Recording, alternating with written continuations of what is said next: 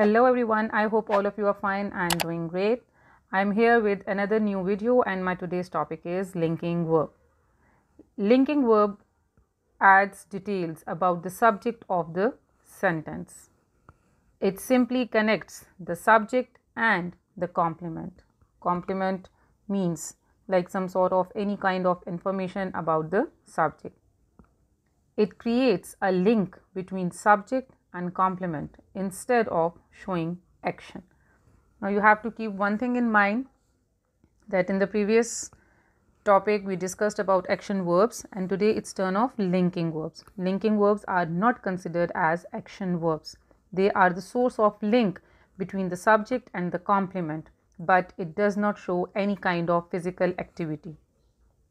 Generally, linking verbs are called be verbs, which are is, am, are, was and were.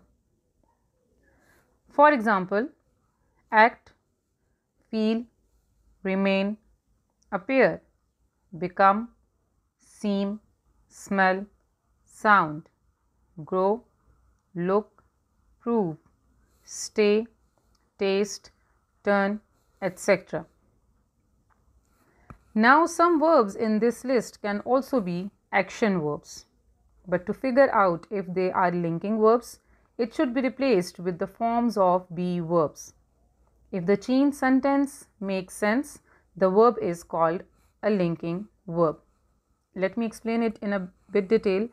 Like if you use any of the word from this given list, you might feel that this is a source of an action, but if it confuses you, you have to keep one thing in mind, that these verbs will only be considered as linking verbs if we replace them with be verbs. How? Let us see. For example, she appears ready for the game.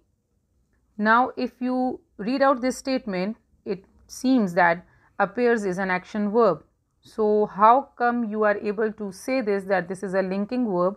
Because if you change this sentence with the helping verb, for example, she is ready for the game.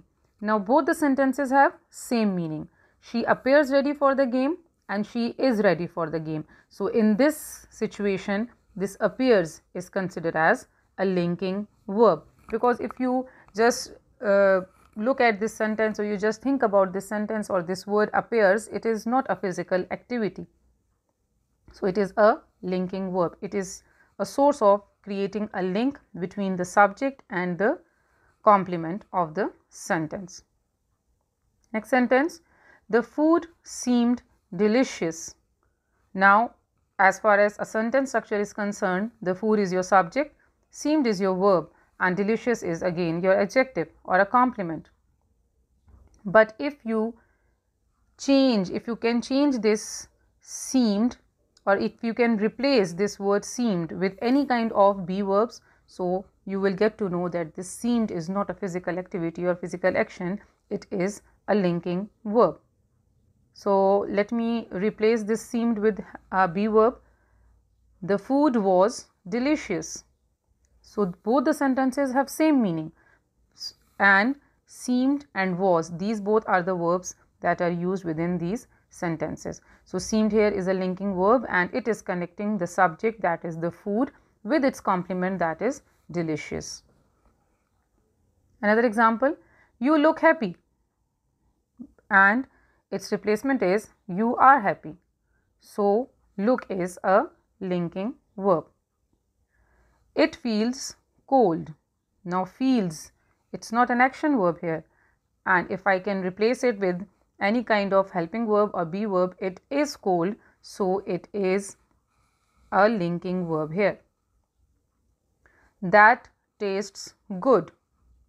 Now if this sentence is only in front of you, so you will think that taste is an action word or it's a kind of physical activity, but you have to keep one thing in your mind, that if it is replaced with any kind of be verbs, so then it's not an action verb, it is a linking verb here. So this sentence can be replaced like this, that is good or this is good. So this was all about linking verbs. Linking verbs connect subject with the complement. Most of the students asked me about the subject complement and the object complement. So subject complement and object complement are almost kind of adjectives. They tell you something about